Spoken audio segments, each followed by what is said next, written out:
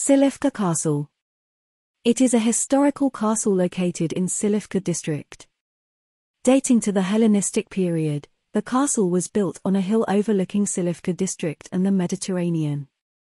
The castle was built by the Seleucid Empire in the 3rd century BC and later expanded by the Roman Empire in the 2nd century BC. It was used as a military stronghold and served as an important strategic location for the region. The castle has also been used as the residence of various rulers over the centuries, including the Byzantines and Crusaders. Today the castle is open to the public and is a popular tourist destination in the area.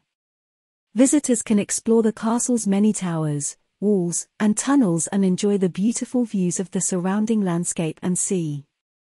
The castle is also a popular spot for photographing, especially at sunset. Don't forget to subscribe and like.